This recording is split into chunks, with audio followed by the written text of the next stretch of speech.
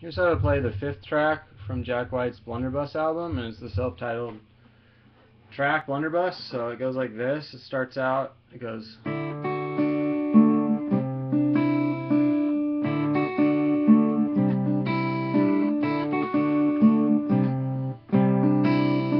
What you do is you hold down a D, and you hit the D string here with your thumb, and then open on top. You put your middle finger down. So it's like, when you pinch D and D, and you hit these two.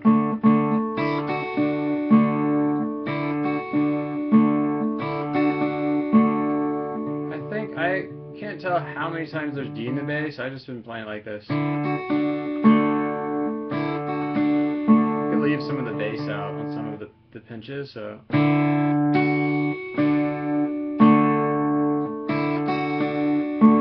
Kind of like that. And then you go, keeping this finger here, you go to C, add 9. You pinch this one and G.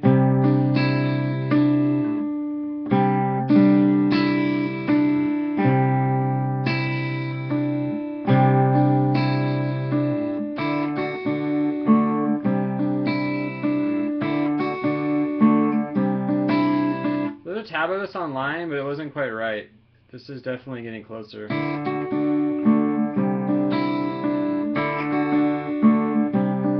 It's basically D and C add 9, or C. It's actually just C add 9, and then after that, the chords are just going to be D.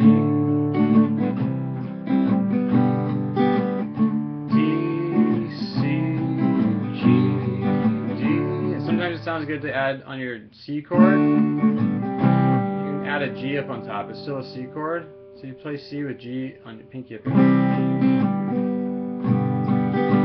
Sometimes that fits better. And the weird thing that's going on, I started feeling like there was an F in the chords. Because there's a piano riff that goes on for most of the song that goes something like this. I think this is right. It was throwing me off because it has an F in it when you're playing C. So it goes like... It's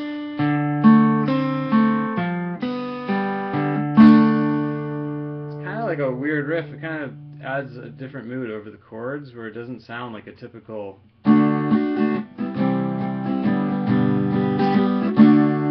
that just sounds so normal, but when you add this riff over it, it starts to get a different sort of color to the whole song. So what I do is I go 3, and then the D string, oops, and then 2. It's kind of easier if you do it like this, though. And you go down this 1, 2, 3, so. Oops. Then you go B, G, D. Just go down in the open strings. And you strum a little D, or you just hit D again, so.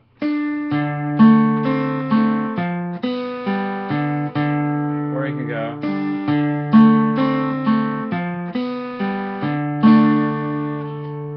So I'll do it like closer up so you can see it. So 3, then you hit the D string, the middle finger on 2, then you go 1, 2, 3, that's an F, but you're playing this over a C chord. So it's just D, D, D, and then either the D string or so.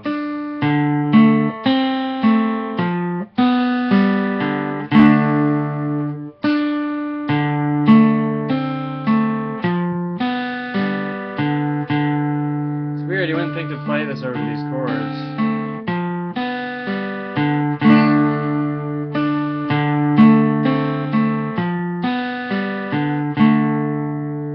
So that was kind of tripping me up because I started wanting, like, feeling like it was good. I felt like the song was good. It kind of had that quality, but when I was strumming F, it didn't sound right. So.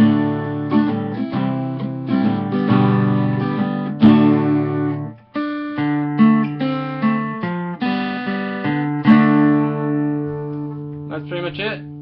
They just have like a lot of other layers and stuff going on, but if you play along, you can start to add stuff to make it sound a little fuller. So if anyone has any song requests, let me know. Bye.